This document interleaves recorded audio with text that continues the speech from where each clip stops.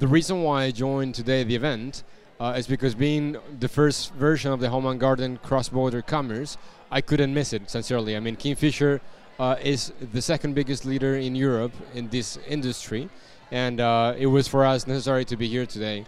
And I'm happily opening the keynote tomorrow morning. The best experience so far from this evening has been the speed dating and the speed meetings that we've had. It has allowed me to meet lots of different interesting partners, companies, potential sellers that we can work with. So I'm really happy about those connections that we have made, we have created.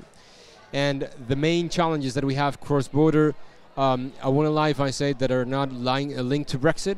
So developing EU-based merchants into our UK market is something that we need to tackle and that we're actually working on.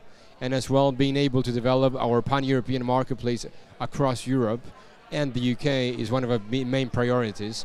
So I would say rather than challenge is a priority for us, and it's something that we're working on this year.